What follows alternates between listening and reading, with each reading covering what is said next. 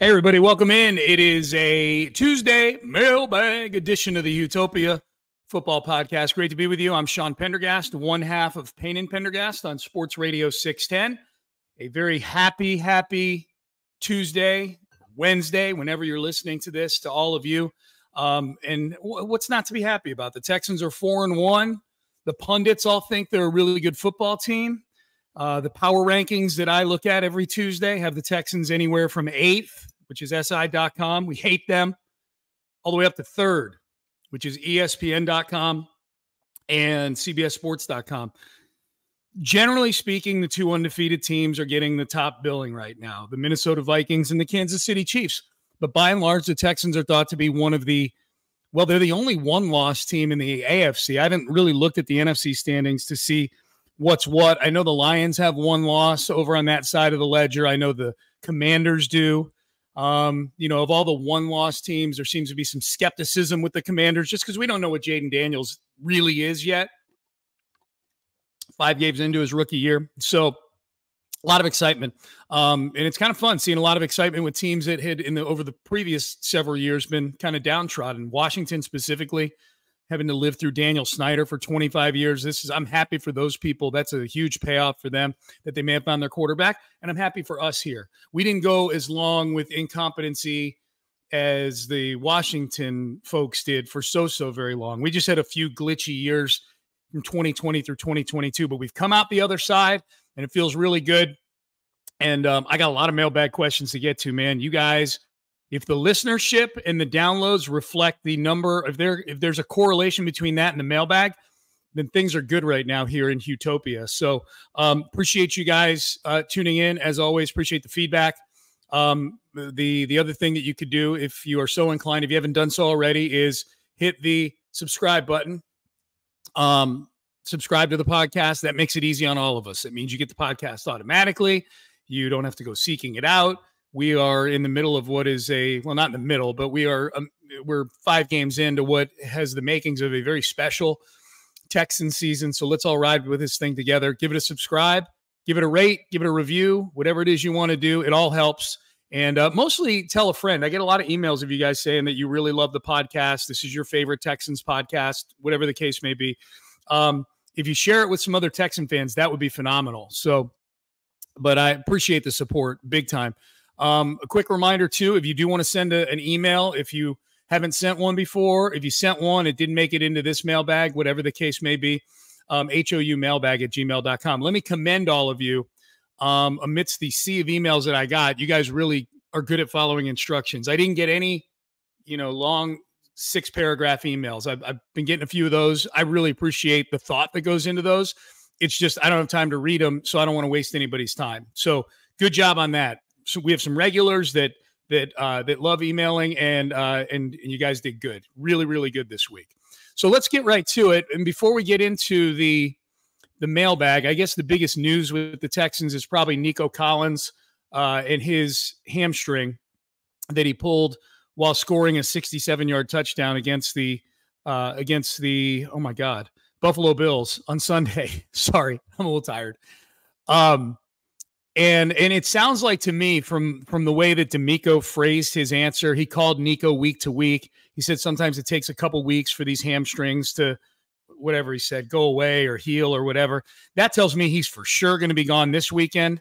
And I think even if he were ready or almost ready to go, I think this is a game, not that I want to diminish any other NFL team, but this should be a game that, home or away, and this one's away, this should be a team in New England that you should be able to beat without Nico Collins. I mean, you still got Stephon Diggs, Tank Dell, Dalton Schultz, CJ Stroud pulling the trigger. Maybe Joe Mixon back. We'll see. This should not be a game where if you lose it, not having Nico Collins is the excuse. So Green Bay is a huge game just in terms of the marquee. This is actually a more meaningful game, the Patriots game, just because it's in the AFC. So if conference record comes into play in a tiebreaker down the road, this is empirically a more meaningful game.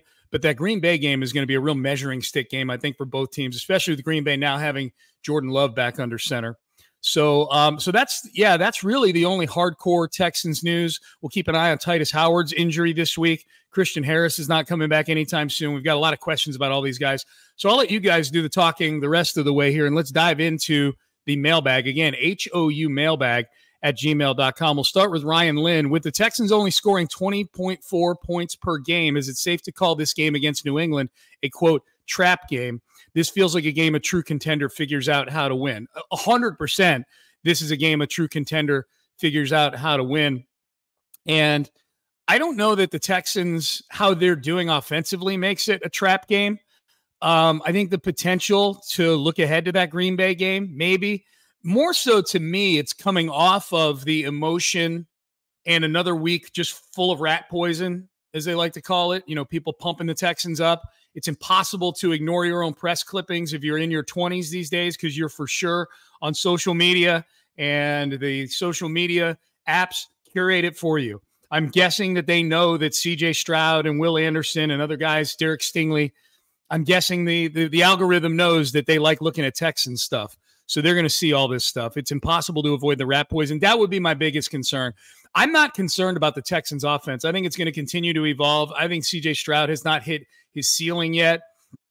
Uncharacteristic turnovers in the last game, I don't think that's a trend that's going to hold up. So I'm more worried about coming off of 2 straight home games, one a division game, one a game that's, I'll call it a conference game, because I think the Texans are viewed more as competing with the Bills than the Jags at this point, even though the Jags are in the Texans division. But at any rate, it's 2 games that have a lot of emotion tied up in them that you won late in dramatic fashion. My fear is for an emotional letdown in this game. It'd have to be a real letdown to lose to this Patriots team, who's abysmal offensively and might be starting a rookie quarterback. But yeah, I think it fits the definition of a trap game. I'm more worried about the emotional aspect of this game than I am the offense not quite hitting its stride yet. I am anxious to see what Bobby has in store not having Nico out there. It looked very different in the second half of the game against the Bills on Sunday with no Nico in there. So that was a little jarring. So that's how I feel on that. Ryan, I appreciate the email. Jason and Leander, no wrestling question today, Jason. Damn. Has Kenyon Green met, exceeded, or fallen short of your hopes for him this year? Mike had the same question. Said, great job as always with the morning show and the podcast. What's your assessment of Kenyon Green as a starting left guard? On one hand, no question, he looks fit, but on the other, I think some of the other stats aren't great. I would say Kenyon Green has met expectations for me. I don't think he's exceeded them. And I won't say he's fallen short. He's not been great, but I didn't expect him to be great, having not played football for a year. To me, the biggest place Kenyon Green has exceeded things is just, to Mike's point, how he looks physically. He clearly took the offseason very, very seriously, and they're going to roll with him as long as he's healthy at left guard. Just because, I don't know that the Kendrick Green is a much better solution than Kenyon Green. I think you just got to hope that he gets the rust off, he develops, and he becomes just an average left guard. I think would be fantastic. I know they used a first-round pick on him.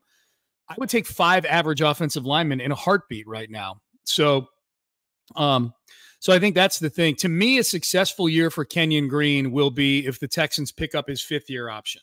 If they pick up his 5th-year option, it means he did some good things this year. It means he did enough good things to where they're willing to bite off a 5th year of a pretty hefty, relatively speaking, hefty salary to keep him around. So that would be a successful year for me with Kenyon. But Kenyon's had some rough snaps. He's had some good snaps.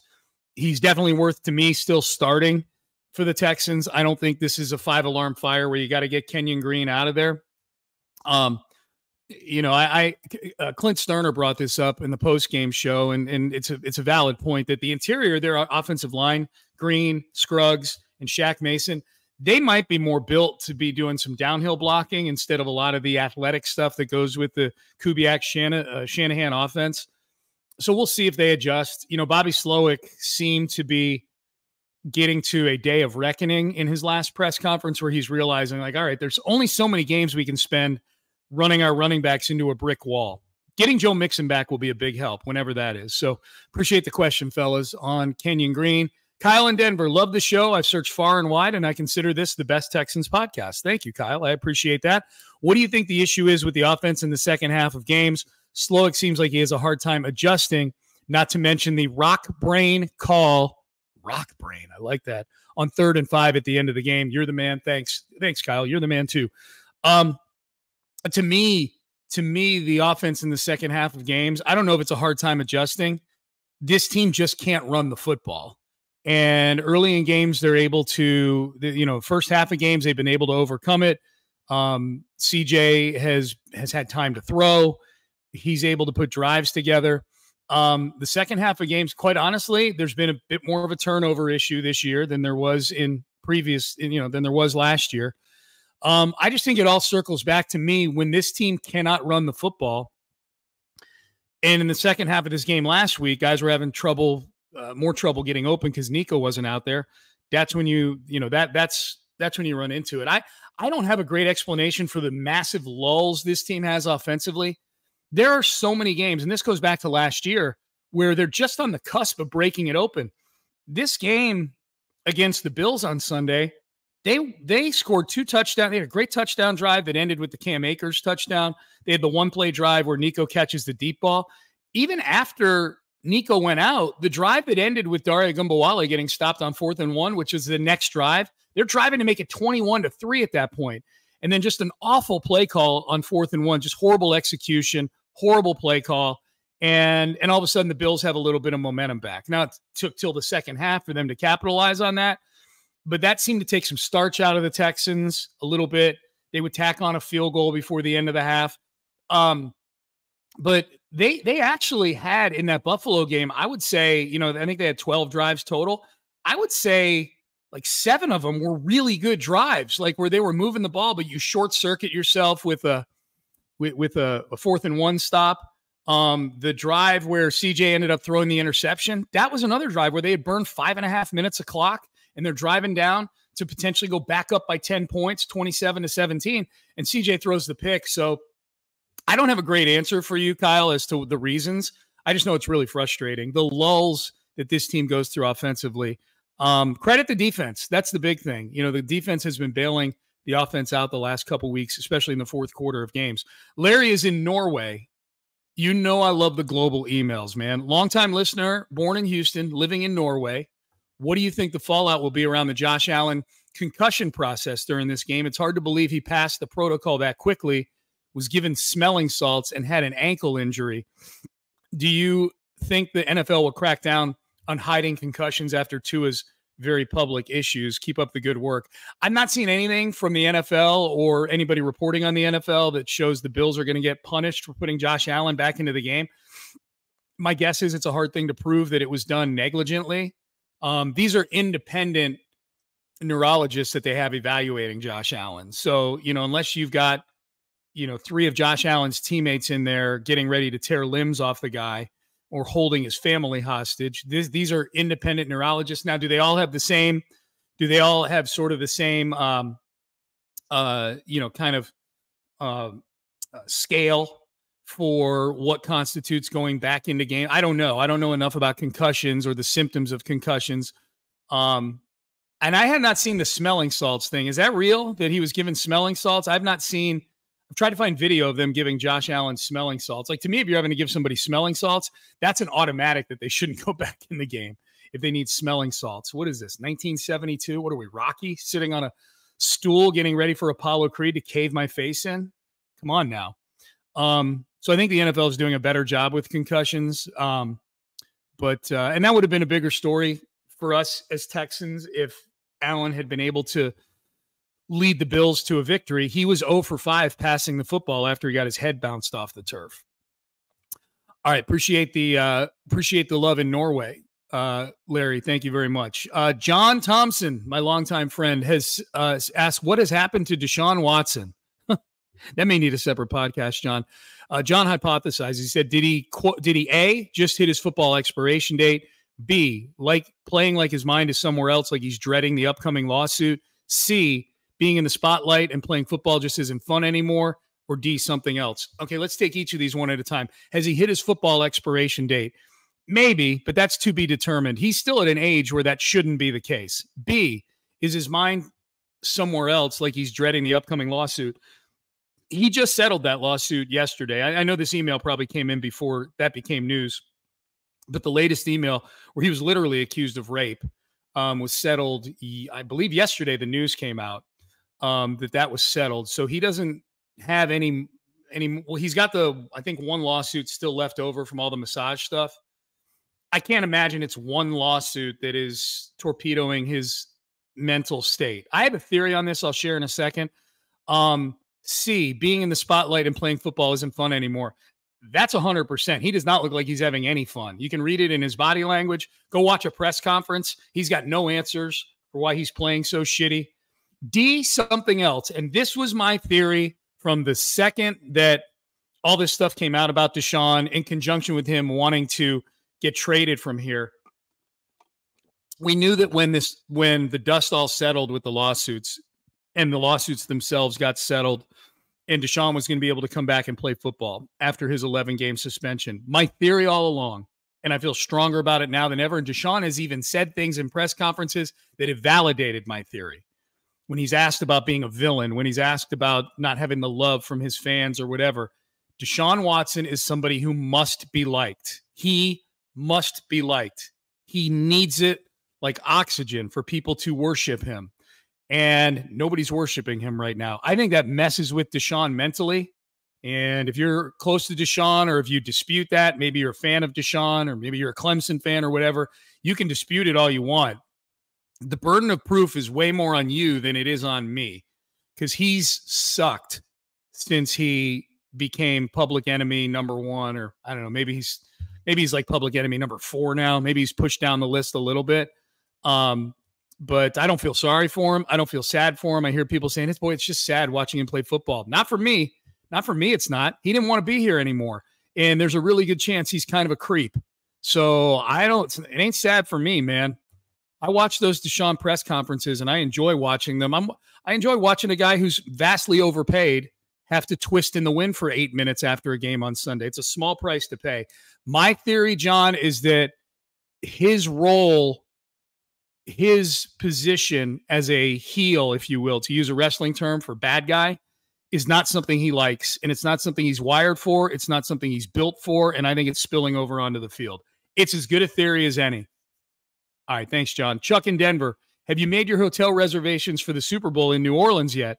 Just kidding, but that was an awesome game against Buffalo. How did the O-line do penalty-wise? Don't remember hearing of any holds or pre-snap stuff. Yeah, I thought the offensive line, at least in terms of discipline, did a good job. There was one, I think Shaq Mason had a holding penalty. Kenyon had a penalty in there. Laramie had no penalties, and so that was big. I don't think Blake Fisher had any either, and that was huge too. We haven't talked about Blake Fisher, but he started in place of Titus Howard, and he didn't have any penalties. So I think that's huge, man, for a rookie. Starting right tackle, going up against a pretty good front to not have any penalties. So, yeah, kudos to the offensive line there. Now, they just need to run block better. They need to pass protect better. They just need to be better. As far as have we made our hotel reservations for the Super Bowl in New Orleans yet, the funny thing is we actually have as a station. I think we're staying in some sort of Airbnb with like 8 bedrooms or something like that. I don't know. I'm guessing that we're going to have webcams all over this thing, and you guys are going to be able to kind of go on the trip with us. And if the Texans make the Super Bowl, then we'll be there probably through Monday or Tuesday. As it is, if they don't make it, we'll be there in New Orleans through Friday, unless some of us choose to stay the weekend. I did last year in Vegas and went to the Gronk party and the Shaq party. So I had fun. So I may stick around. I don't know. But we are going to the Super Bowl again as a station. So I know Chuck, you were being kind of tongue-in-cheek about the Texans actually going to the Super Bowl. But it's worth mentioning we as a station are going to be going to New Orleans. And so, man, hopefully I see a bunch of you there, because that would mean the Texans are in the Super Bowl in all likelihood. So appreciate the question, Chuck. Lane asks, hey, Sean, I was wondering what you thought of the new uniforms used on Sunday, and how can I see Kaimi's post-game interview that you guys did? The interview, for those who don't know, Kaimi was our player of the game. He was our in-studio interview that Clint Stoerner and I did. He was great. I thought he was excellent. Really cool insight on just the mental process that he goes through as a kicker. A lot of talk about guys like Kobe Bryant and Tiger Woods, and guys that go through those mental exercises to try to hone greatness. So Kaimi was really good. We got him to pose with my WWE championship belt. That's kind of the new thing after Texans wins only after wins. The player of the game poses with the belt. So we've had 3 wins so far at home. Kaimi posed with it. Daria Gumbawale posed with it. Danielle Hunter was the guest after the Chicago game, the home opener. It was so late at night, and Danielle seemed, even though they won, Danielle was in kind of a scary mood. He's a very soft-spoken, frightening person, and I had not yet done any belt picks with any players yet, and I was just like, I don't know if he's going to be the first. He looks, for a guy who just won a game, he looks agitated. He's the only player, Danielle Hunter, to ever come into the interview room with me and Clint, still wearing parts of his uniform. Most of the guys shower, they put on their, all their drip, they got the great clothes on. A lot of them have chains and things like that. Clint loves asking about the chains, how much they're worth, what's the significance of it, things like that. Danielle Hunter had on white spandex leggings, like a wife beater spandex t-shirt, and still had eye black on his face. It still smelled like he played a football game. You know what I mean? Like he was straight off the field. But I got Daria and I got Kaimi, the 2 kickers on the football team. So we'll see who's next. The next home game is not till week 8, so it'll be a while until we do any sort of belt stuff again. But I say all that to say, I don't know, Lane, that you can see the Kaimi interview anywhere. That's the property of the Texans. That's not 610 property or anything. So I don't know the answer to that. My guess is it's nowhere. Because I don't think we were filming it. Now, there may be podcasts of it on the Texans app. I don't know if they put the post-game show on the Texans app or not. You may want to check that out. To answer your first question, I love the new uniforms. The only problem I have with the new uniform, with this version of the new uniforms, because they're all new. There's 4 different versions.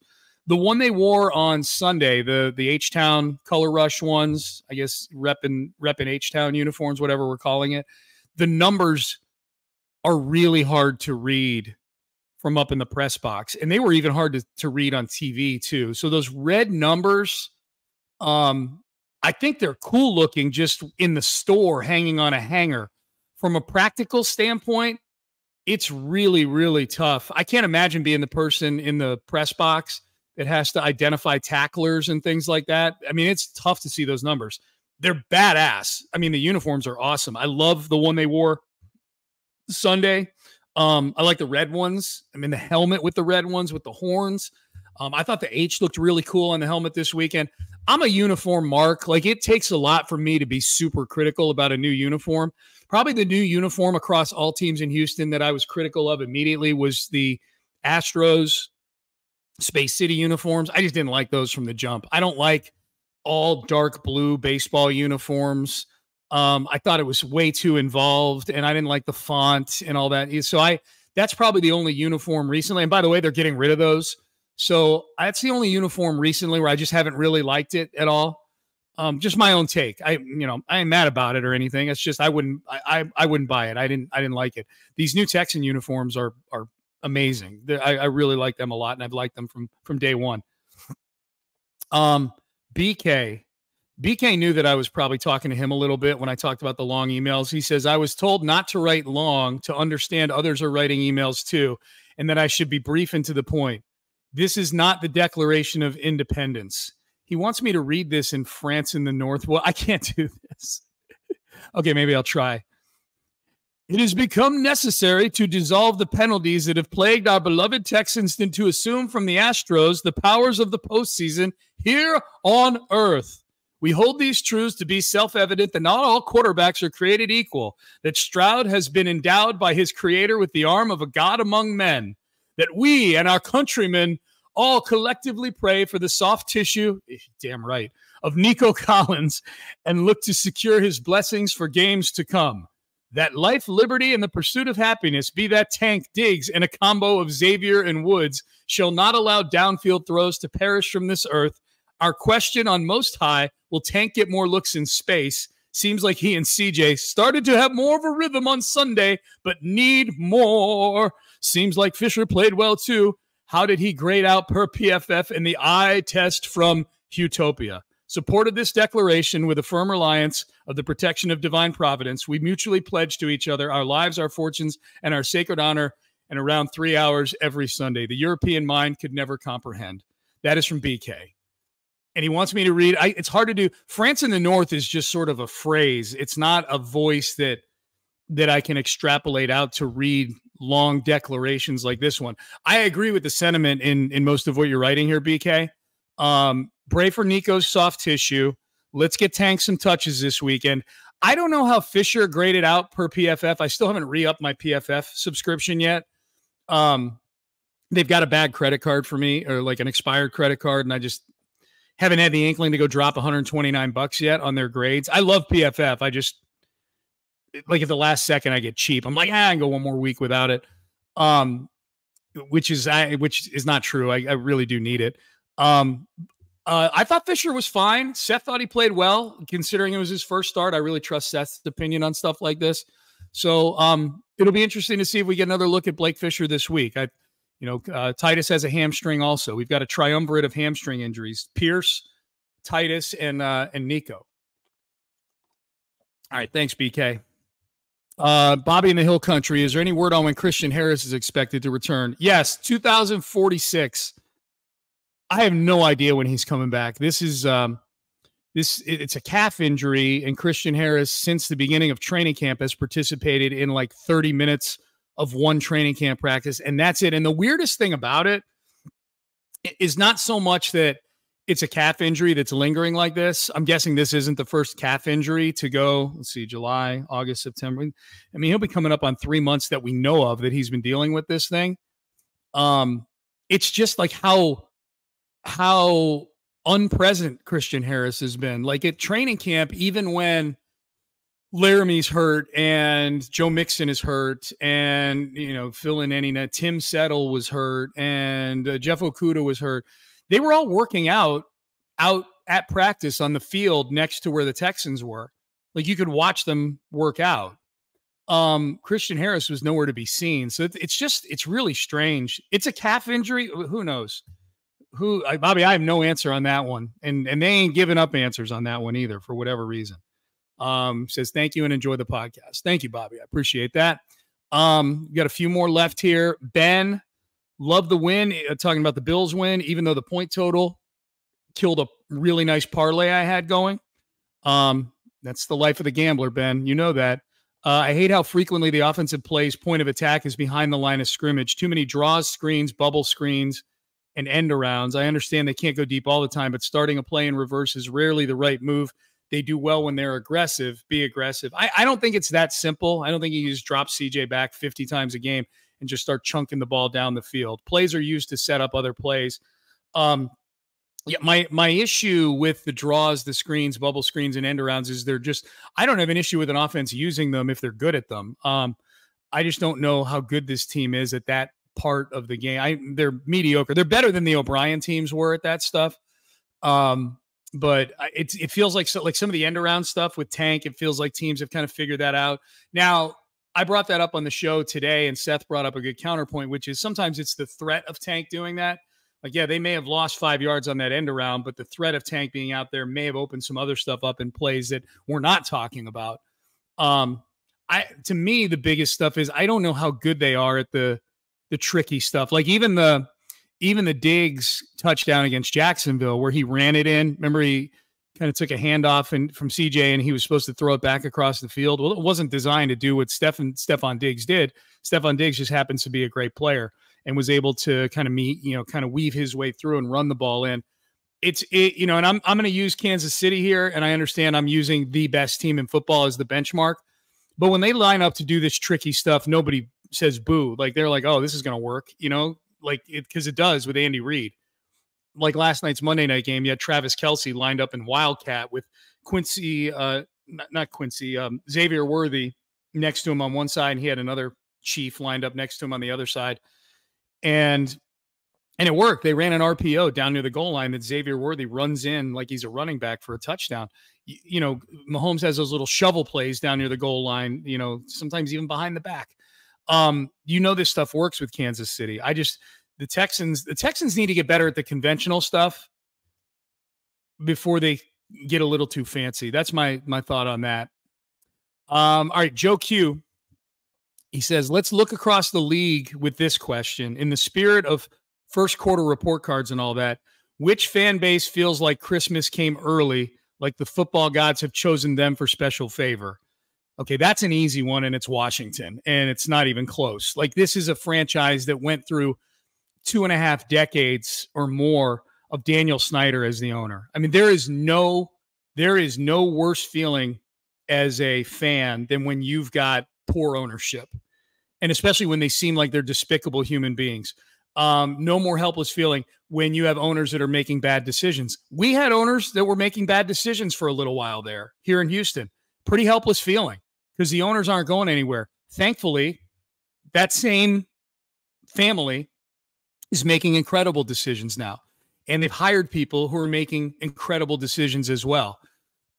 So credit to the McNairs, but it's got to be Washington. I mean, not only are you rid of Daniel Snyder, I feel like in Washington, they would have bargained and said, we will give up being in the postseason for the next 10 years if it means getting rid of this guy as owner. He's that bad. He's awful. The fact that not only are they rid of him, but they're 4-1 and they have a quarterback who's literally a rookie on a rookie contract, who's one of the toasts of the league right now. It's easily Washington, to me. Conversely, Joe Q asked, which fan bases are sharpening pitchforks and lighting torches upon finding out that Homer Simpson is the head coach, GM, and QB rolled into one? That is equally easy, and that would be the Cleveland Browns. No question about it. I actually listen to a fair amount of Cleveland radio. As far as out-of-market radio goes, I listen to a decent amount of Cleveland radio because I love hearing what they're saying about Deshaun. They're just so miserable right now with him. And that's another helpless one. And Jimmy Haslam and Dee Haslam as owners, I don't think I don't know. I'm not around their team every day. They don't seem like great owners. I don't know what kind of people they are. They were desperate for Deshaun Watson to become their quarterback, even with all those lawsuits. So there is a definite cutthroat aspect to them, which I'm not judging them for. It's sports. I understand it. But between having owners that I think are at the very least suspect, being stuck with Deshaun Watson you're either stuck with him or the cap hit, one or the other. You can't get rid of them both. And now that Deshaun settled this lawsuit, he ain't getting suspended either. There were Browns fans hoping that Deshaun would get suspended because it would have nullified some of the guarantees in his contract. It would have saved them tens of millions of dollars on the salary cap if they were to move on from him. That ain't happening now because he settled that lawsuit. It's Cleveland. Like when you have a team, when you have a fan base that's rooting for their quarterback to get suspended so it can nullify half of the shittiest contract in the history of the sport, that's a tough spot to be in, man. And I'm glad it's not us. I'm glad it's them. Point blank, period. I'm sure they weren't shedding a ton of tears up in Cleveland when Jack Easterby was running roughshod over everybody. So better them than us. That's sports. All right. Charles says, one stock down for me is with Slowick, Bobby Slowick. The most head-scratching play for me was the 4th and 1 in the red zone. I agree with that. Why in the world did you have Dare go for that run play? Agreed. He is not the type of running back you want in that situation. I don't know that they had one on the team you would want in that situation on Sunday. They would have done better having CJ do a QB sneak. I don't think they would have been better putting the ball in CJ's hands and letting him do something in the passing game. There were just way too many bodies up near the line of scrimmage to run it with anybody. I don't need CJ QB sneaking. I just don't need that. It's a little like Yordan Alvarez. I don't need him sliding. I don't need CJ sticking his head down into a mass of people who don't really give a shit about CJ Stroud. So I disagree on the play call. I don't think it would have done better with CJ doing a QB sneak, and it could have gotten CJ hurt. I think if you're going to line up like that and you do something, there's nothing stopping you from, using a little trickery there. And by trickery, I mean just fake the handoff and leak a tight end out into the flat. You're looking to get a yard at that point. Thanks, Charles. Oh, look who it is. It's France in the North. Got to meet France in the North this week. Came up to the studio with his lovely family. They got to watch Seth and I do our magic up there. Got to see him at the game, take a picture up on the stage. So that was cool. France, I'm sure that's going to be your Christmas card this year, your family and me. So Merry Christmas. I'm just joking. Who would France actually has a football question. And his daughter made me my friendship bracelet here that says Utopia on it that I still wear every day. Marquisa, I got her name right this time. All right. Marquisa. So appreciate her. France in the Knoll asks, who would be your two unsung players from the win over the Bills, offense and defense? I would say unsung player on offense, Dalton Schultz had some big catches in that game. He had some big chain moving, field position changing, getting out of the shadows of your goalpost type catches in that game. And I'm hoping that this is the beginning, especially with Nico out now for a bit, that this is the beginning of Dalton Schultz kind of getting his legs under him and getting going. So I would say Schultz on offense. And then on defense, I would say unsung on defense.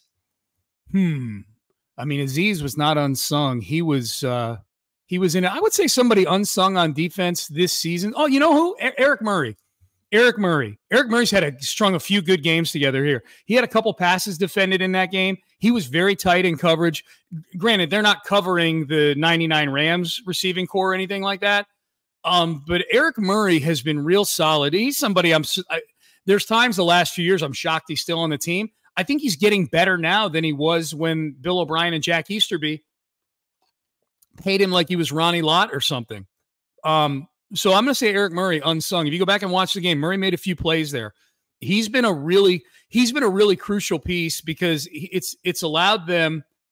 Jimmy Ward has had injuries, and so they've needed Eric Murray. Kalen Bullock is a rookie. Do you want to put a full serving on his plate? No. Good thing you have Eric Murray. Hey, we want to play Jalen Petrie up near the line of scrimmage.